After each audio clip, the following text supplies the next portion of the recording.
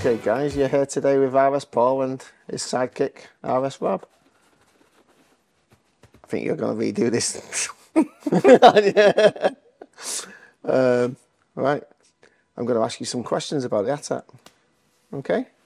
How long were the AT-ATs in Star Wars? The AT-AT helmet, one of the most iconic helmets from Star Wars. So a few weeks ago, someone commented something about the Partisan helmet that we just done. Updates next week. The Partisan helmet, and how it only had seconds of screen time. And that got me thinking, how many seconds of screen time does the AT-AT helmet receive? And not only that, let's expand on that. How many seconds of screen time does the AT-AT driver character receive? Oh God. What would be your guess? Well, I already guessed in it at 16 seconds. 16? Yeah, I think it's that low. I do. Ellis guessed the other day and he said I thought it'd be minutes. Yeah. Minutes. This is how long it's actually on screen. I'm going to start a clock down in this corner. Let's go.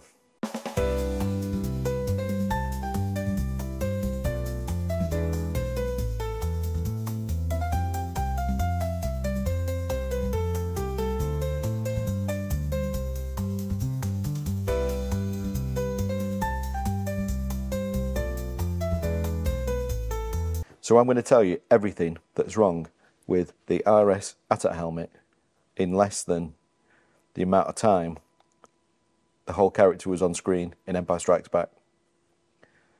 You ready? Start the clock again. The paint colour, the cog colour, the little greeblers on the forehead, the canisters on the back, the tusks and the metal greebly on the forehead. 7 things. 7 things that's wrong. Right, hold on, you're holding up 6 fingers. 6 things that's wrong. I don't know. I didn't time it. I don't know how I did. Okay, let's go through what's wrong with it. The colour.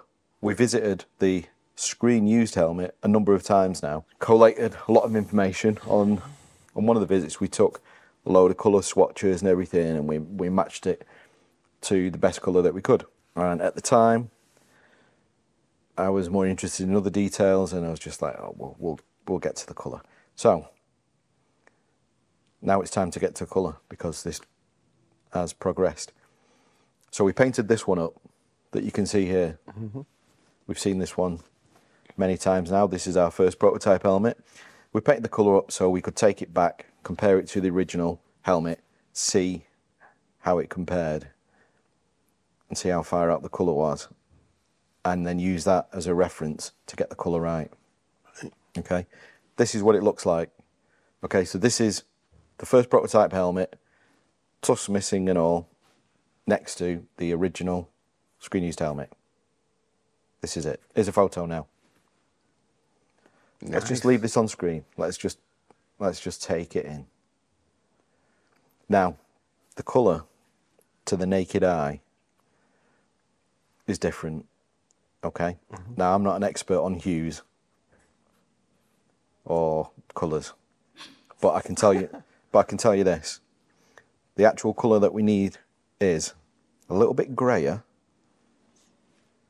and a little bit darker. Yeah. Okay? Now, I don't know how to get from the paint that we've got to a little bit greyer and a little bit darker. But luckily, we borrowed a tool that can do exactly that. And it's called I think it's called a spectrum photometer. Wow. What was it called? He thinks it's a spectrometer, but on the back of it, it said spectrum photometer. Okay. Or a spectrospotometer. Anyway, it's basically this little thing, and you put it on, and then you fire it a few times, and then it collates all the information, and then it tells you the absolute closest match that it can do. The guys that do high-end car painting, they use them, don't they? Yeah. No, I'm going to correct you there. Okay. You're almost right. Oh. The guys that do high-end painting. High-end painting, yes. Because we ain't painting cars. Exactly. So let me reach over. cut away. Thank you. I like the way it's on metal. So let's get Even if- Paul say, wait. Fuck's sakes. Okay, you've got 20 seconds to comply. Let's get the clock on the screen. Okay, you know. Start again. Start the clock. Spectrophotometry, okay, is a tool that hinges on the quantitative analysis of molecules depending on how much light is absorbed by the colour compounds. Important features on spectrometers are spectral bandwidth. Did that in about 15 seconds, didn't it? Anyway, about 5, mate. It's about 5 seconds. 5 seconds. And this That's the colour. was the result. Now, all I can tell you is, when we put it up against that, which we'll do by the use of video trickery, is that this colour is a little bit greyer, a little bit darker. So you Now, were- I was pretty impressed with the colour, actually. In the photographs, it looks really close. I was being very... I thought it'd be night and day. I didn't think it was going to be as good as it was. Simon did a quite amazing job matching the colour. Right. Just needed to be spectroanalyzed with the molecules, yeah? And the molecules are telling us a little bit darker, a little bit greyer. My God. So that will fix the colour. Now, we probably didn't really need to go to this extent, because when you see the two helmets together in this photograph, here it is again. Yeah? It's so difficult to tell. And we were in the sunlight, and we were mistakenly picking up the wrong helmet, because it was pretty close, to be fair. Okay. But it's wrong. And now I know I can prove it's wrong, because this is right. Technology. So this is going to be the colour. Now, there is a bit more of a reason to why we did this as well, because we've got a whole bunch of these helmets built and ready to be this colour, but there was no point in painting it that colour when we knew it. Yeah. I to be honest, I did think it was going to be a lot more obvious. I thought when we got the two helmets together, you would really see it was the wrong colour, and this was our, this was our ace in the hole to fix the colour. It wasn't that bad, but anyway, we've got the right colour. The molecules sussed it out, and now these helmets can be painted. Yeah, we've got a few Them minutes and to go. them others and them. Yeah, them. that big pile over there. There's a few. I think Clarky shared some photographs the other day on Oh, okay. social media. If you follow that, I was Popmasters on Facebook and Instagram. Thanks for doing that. So there's a colour. Okay, now also the little stick-on things. Let's deal with them. Yes. Because they were kind of placeholder ones, and we knew they needed to be a little bit shallower. Yep. And we have now got the correct ones for the whole helmets. Got all the correct ones. Would like to have a little bit of thanks to J-Tie Pilot, who saved me the time of going to look for them by just sending me the thing. Yeah. So thanks, Jay. Okay, so moving on to the next one. As we mentioned, J-Tie Pilot. J-Tie Pilot makes the cogs. There's no point in us making the cogs. There's no need for us to make them. We could make them, but J-Tie Pilot makes them. So, he's a pal, friend of RS, so he's going to make the cogs for us. Why not? Now, we stuck those on because we had them here, and we were building this prototype. Got it next to the original one. Cogs look different. I was shocked. So is it the colour? I was aghast. Is it the colour, the size? Is that the word? Aghast? I guessed, yeah. Aghast? I was aghast. I guessed. I looked at it and I noticed the cogs and I was like this. Really? Yeah. Did someone have to wind you? No, they didn't. I'm good at producing wind. So I noticed that they were wrong. Spoke to Jay about it, and basically he did 3 batches of colour. I'm explaining this now because when you see the photos together, you're going to see that they're wrong. He did 3 batches of them, like a lighter one, a mid, a darker one, and we happen to have some of the darker ones. Yeah. I mean, they're not a million miles out. They're probably better than most replicas out there. Mm-hmm. But they could be right. And they are right, because this is from the darker batch. Okay, so that's two things that are wrong with it, both relating to colour. Yeah? Okay. The tusks and the little forehead greebly were always placeholders. Yep. And we knew we were having our own aluminium machined ones, so not really a fault. We knew at the beginning that they weren't going to be right. Mm-hmm. All the measurements are done, and they're off to the machine shop. So that's those two. Okay, so I think that just leaves us with the other thing that's wrong with it. And this is a weird one. I've got to thank Kyle, who got in touch with us and was asking about the red stripe on the rear canisters. Okay. So on the original helmet that exists, that we've been to see, Yeah. there is a thick red stripe on the left-hand side canister as you look at it from the rear. Yes. It's not in the movie. What? It's not in the movie. What? It's not in the movie. What? So, how? Been put on afterwards? Don't know. Well, yeah, must have been. Yeah. That tells you there may well be more outtakes of attack pilots. Don't know. Don't know where it's come from. Don't know what the reason for it is.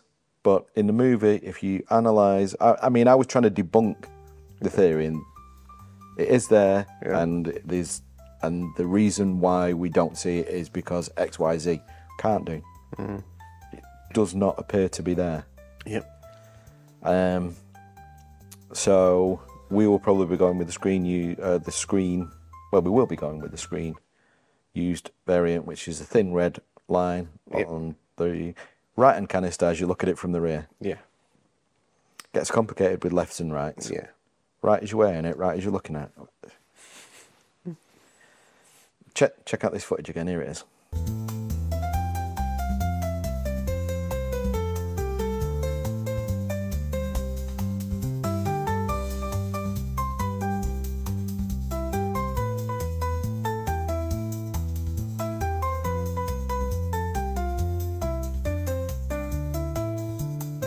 So there's everything that's wrong with the ATA helmet as we originally saw it, and there's everything fixed. Yeah, who better to fix it? Well, not there, because that's still the same Yeah. one that we've been pointing at the whole time. But those are all the fixes, or the things that improvements, or is that what we're going to call them? Improvements? Modifications, improvements, yeah? Yeah, modifications, yeah. They're all the mods that are going to take place between the prototype and the finished helmet. 20 seconds, Paul. That's all there is. It's in the film for 20 seconds. 20 seconds. So there's 20 seconds of attack driver spread over 5.5 minutes. Yeah. I think the Hoth battle's a little bit longer, but Yeah. Do you in know? essence, yeah. Yeah. I wish it was longer. That's the magic of movies. So imagine when they were actually filming that, they've probably filmed it in like minutes. Yeah. Minutes. But again, They just sat there and they're just like... Yeah, probably didn't even say anything. So I was thinking, before I knew the time was 20 seconds, I was thinking, oh, they're probably going to be on for a minute. I would have guessed in about a minute or something. Yeah. And I thought, oh, I wonder, they're probably on for enough time it would take to make a nice Rustler's burger in a microwave. Rustlers, not to tasty, in 70 seconds. Yeah? Yeah. But it's 20 seconds. So you eat a Rustler's burger after 20 seconds, it's probably going to be like, well, it's definitely not cooked. Or it's probably cooked already, isn't it? It won't be reheated, but it's not going to taste very nice. So I was trying to get Si to eat a Rustler's burger that had only been in the microwave for 20 seconds. Right. Does he put them in the microwave? Or does I don't know. Can you eat them straight out the fridge without warming them up? You probably can without doing you any harm. Anyway, he wouldn't do it. What he said, he reckoned he could eat a Big Mac in 20 seconds. Really? Do you reckon you can eat the a whole Big Mac? shebang? Yeah, Wow. a Big Mac. 20 seconds, do you reckon you can do it? I'll give it a go, but sadly, it won't be a beef burger. I don't dig beef. Don't worry. What? I've already got you covered. Don't you dare. They're doing a chicken Big Mac. Really? Get in. Nice. I'm up for it. Bit of free food.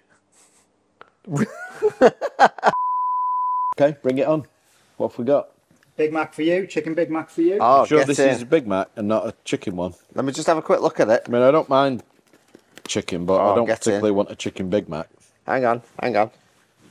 There's an awful lot of salad. They seem to have forgotten sauce on my food. No, you asked me to remove it. A little HP plug. That's disgusting. It's not disgusting. Look what he's doing. Get some. How to ruin a McDonald's. Well, one, order chicken. Oh my god, it's a big double one. It's a Big Mac. Have you ever had a Big Mac? Yeah. Is that my knee? You missed that. He just got it all over himself. I've got it on my nose. Right, ready? No. This is a shit idea. So, Simon said he could do it. Can we eat a Big Mac in less time than the AT-AT drivers are on screen the entirety of the movie Empire Strikes Back? No. I was pretty confident before I had it right in my hand like this. Yeah. Are you ready? Get set, eat! Whoops, it is. Oh, bro.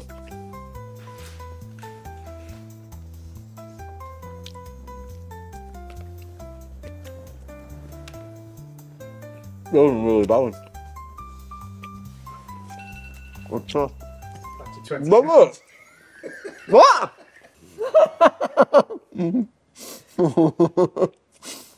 Half. What did you manage? Oh, well, finish me. Well,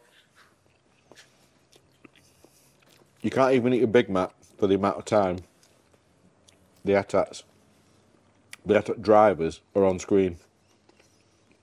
However, there is a silver lining to this challenge, Paul. Seeing as though you've almost had your dinner, we don't need to have dinner time. We can just carry on working. Oh, lovely. Well, that's it for this week. Thanks for watching. More updates probably after will be coming. But until next time.